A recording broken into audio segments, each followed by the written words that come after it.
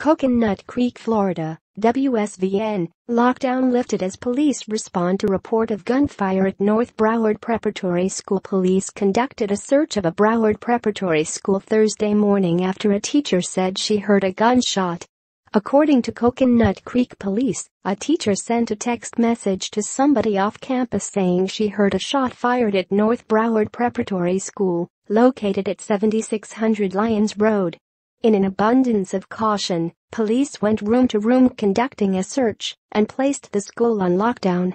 Police have since lifted the lockdown and classified this as a false alarm. Copyright 2018 Sunbeam Television Corporation. All rights reserved. This material may not be published, broadcast, rewritten or redistributed.